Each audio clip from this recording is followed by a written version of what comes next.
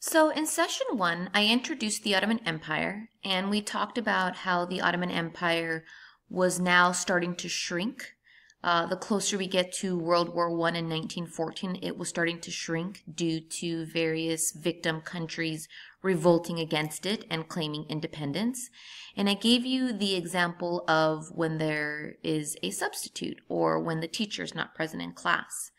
Think about the Ottoman Empire, the bully country, as the teacher. The teacher has full control of all of the students, so the students are kind of like the victim countries, and the teacher pretty much makes the students do whatever he or she desires, and if the students don't, then there's consequences.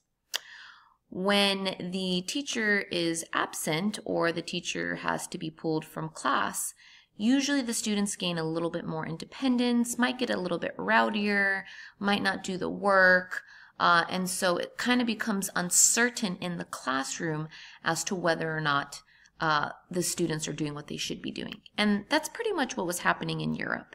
As the Ottoman Empire started getting smaller and smaller and retreating and not really having too much of a presence in Europe, the status of the Balkan Peninsula became very uncertain because lots of the victim countries were now pretty much doing whatever they wanted. Now, Austria-Hungary, another bully country, is watching all of this go down. The Austrian-Hungarian Empire is seeing its fellow bully friend lose power and more power and more power. And the Austrian-Hungarian Empire is worried. They are scared that their victim countries are going to want to do the same thing that the victim countries did to the Ottoman Empire. So Miss Benavides is absent, her students are out of control, doing whatever they want in her classroom, room 121, and next door, Mr. Hamilton is seeing what's going on and he's hearing what's going on, and he's worried that his own students are going to want to also not do anything today, are going to also want to act up. And so just like Mr. Hamilton might worry about his students getting out of hand because Miss Benavides's are out of hand with the substitute, the Austrian-Hungarian Empire is extremely worried that its victim countries are going to want to get out of hand and revolt and get independence as well. Now, the Austro-Hungarian Empire, the AHE, make sure we're jotting this down, the AHE decided to be proactive. And when you are proactive, this means that you're taking actions to resolve a problem before the problem even becomes a problem. And so the Austro-Hungarian Empire decided to be proactive. Since it was worried that some of its victim countries, that some of the people in the BP would want to revolt against it, just like what had happened to the Ottoman Empire, the Austrian-Hungarian Empire decided to go and kind of like flex its muscle and show some of its power. And so what it did to show some of its power was they decided to go and pretty much annex, which means take over, a new piece of territory. Now, in the Balkan Peninsula, most of the people that lived here in the Balkan Peninsula, most of these people were from victim countries, and most of these people were from victim countries that were now controlled either by Austria-Hungary or by the Ottoman Empire. And something that a lot of these victim countries had in common was that they considered themselves to be Slavs. Now, we gave this example last class during the Unit 5.5 notes. When you hear the word Slavs, think of Hispanics. Hispanics are a group of people who speak a common language, which is Spanish, and most Hispanics practice a common religion, which is Catholicism. But Hispanics come from many different countries. They can come from Mexico, Colombia, Bolivia, Ecuador, Peru, Chile, Argentina, and the list goes on and on. But all of these people consider themselves to be Hispanics. When we talk about Slavs, Slavs are a group of people who speak a common language, which is a Slavic language, and they have similar cultures and they practice very similar religious beliefs. But Slavs come from many different European countries, specifically many European countries here in the Balkan Peninsula. And so what Austria-Hungary decides to do, Austria-Hungary decides to intimidate the victim countries it controls. It decides to make an example. And so in order to enforce its imperialism over the Balkan Peninsula territory, the Austrian-Hungarian Empire annexed, meaning took, a new territory in the BP known as Bosnia-Herzegovina. So here is Bosnia-Herzegovina. Bosnia-Herzegovina was not a victim country before. It was independent. Austria-Hungary wants to kind of show what the consequences are. If you mess with Austria-Hungary, if you try to rebel against Austria-Hungary, the consequences, we take you over, we punish you with militarism. And so Austria-Hungary goes in and takes Bosnia-Herzegovina in order to show all of the other victim countries, hey, we mean business. Don't try to rebel, because if you try to rebel, there's going to be consequences. Look, Bosnia-Herzegovina wasn't doing anything, but we're going to show you guys just how strong we Austria-Hungary are. And so now the Austrian-Hungarian Empire has taken Bosnia-Herzegovina, and it's basically expanding its empire. Here we can see Bosnia-Herzegovina, the territory that the Austrian-Hungarian Empire has just annexed, meaning took. Now, a lot of people were upset that the Austrian-Hungarian Empire annexed Bosnia-Herzegovina. And one country in particular that was very upset about this annexation, this taking of Bosnia-Herzegovina, was the tiny country of Serbia. And we can see Serbia here. Serbia is in between the Austrian-Hungarian Empire and the Ottoman Empire, which has shrunken. Make sure that you filled in the title for this slide. And so because Serbia is upset over this annexation, we're going to see that the Austrian-Hungarian Empire and Serbia are going to come into conflict. Now, the Austrian-Hungarian annexation angered the newly independent Serbia.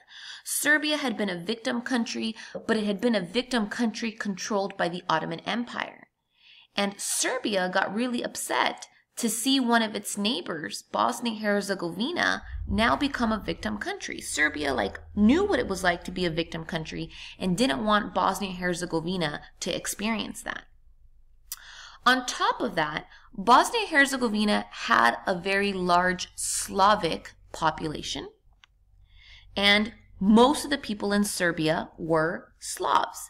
And so not only does Serbia know what it feels like to be a victim country, but Serbia also cares about Bosnia-Herzegovina because the two countries are mostly made up of Slavic people.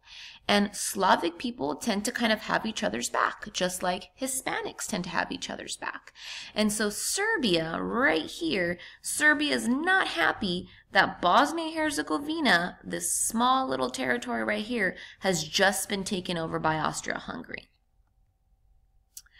Now, not only is Serbia upset about this annexation, but Russia is also upset. And so we're going to see Russia step in as a Serbian ally. Again, this tension between Serbia and Austria-Hungary is happening here in the Balkan Peninsula. The Ottomans are playing a small role because their empire is deteriorating, meaning shrinking. But then Russia up here on the eastern side, Russia is now deciding to come in and join this issue in the Balkan Peninsula over the annexation, the taking of land. Now, Russia and the Austrian-Hungarian Empire had a long history of rivalry. And this rivalry extends back to way before World War I. If we remember during the Unit 5.5 lecture notes, we learned that the Russians had gone to war with the Japanese. The Russians had lost this Russo-Japanese war. And because the Russians lost this war, pretty much the Russians had to stop imperializing in the Far East. And they now had to focus imperializing somewhere else. And the Russians decided to focus on Europe, specifically the Balkan Peninsula. Well, if we take a look at this bullet point, this rivalry that Austria-Hungary has with Russia is going to increase, especially since after the Russo-Japanese War, Russia had decided to imperialize the BP instead of, I just said it, the Far East. Serbia reaches out to Russia for help with the BP issue, and Russia supports them. Russia says, hey, Serbia, I'm going to totally support you. I totally agree with you that it's unfair that Austria-Hungary just took Bosnia-Herzegovina. We don't like that too, and we're going to support you because we are Slavs. You, Serbia, you guys are Slavic. Bosnia-Herzegovina, a lot of people there are Slavic.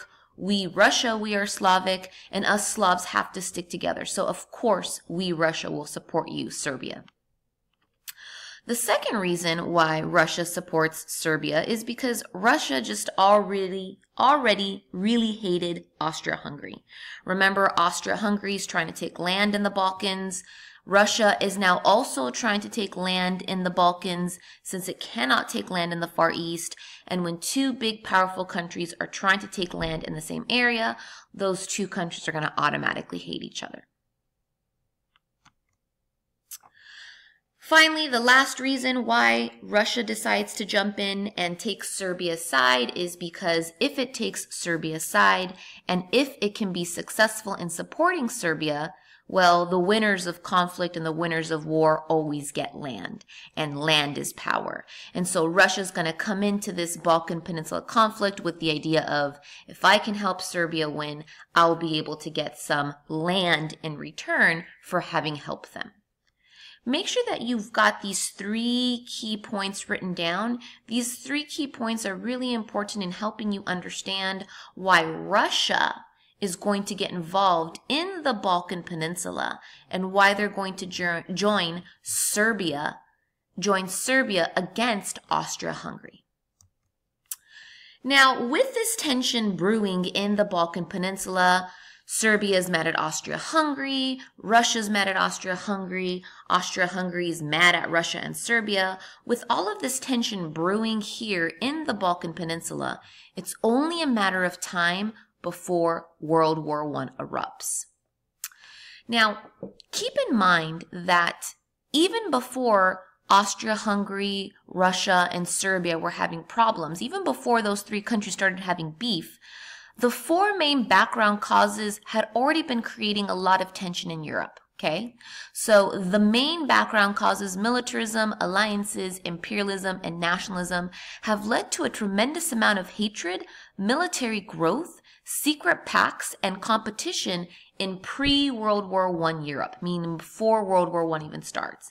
And some examples of that we learned last lesson during the Unit 5.5 notes.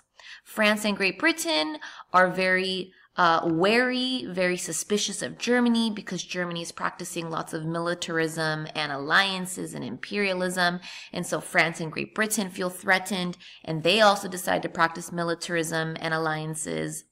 We learned this lecture, Unit 5.6, that Austria-Hungary and Russia, they are also practicing some of these main background causes.